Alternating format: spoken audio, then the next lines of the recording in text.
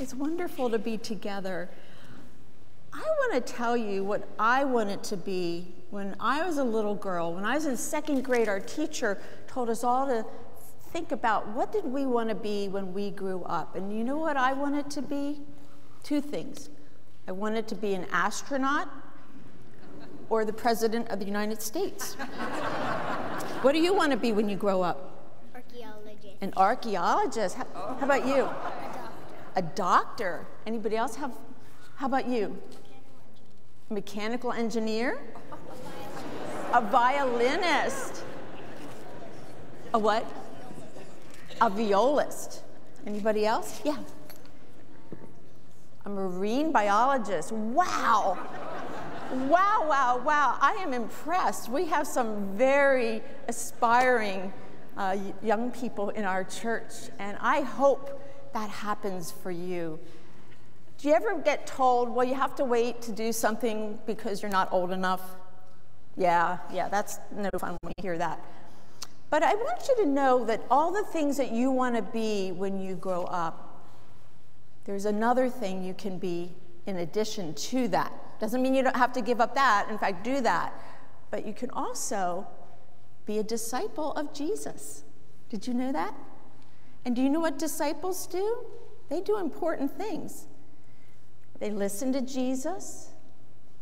They get to know people around them and share the love of Jesus with them. They forgive people when people do wrong to them, but they also say, I'm sorry to people when they do something wrong to them.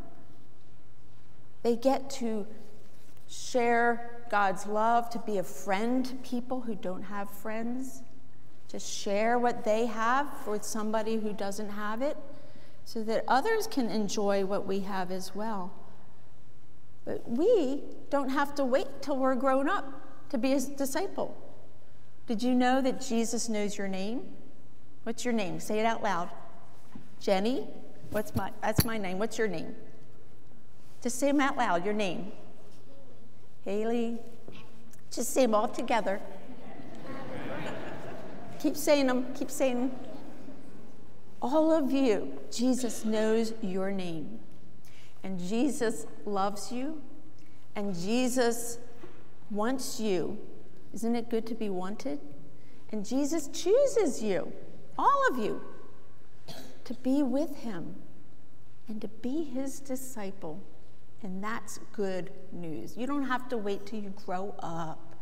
You can begin that now. Would you pray with me? And then we're going to let you go back if you're going to Kids Connect.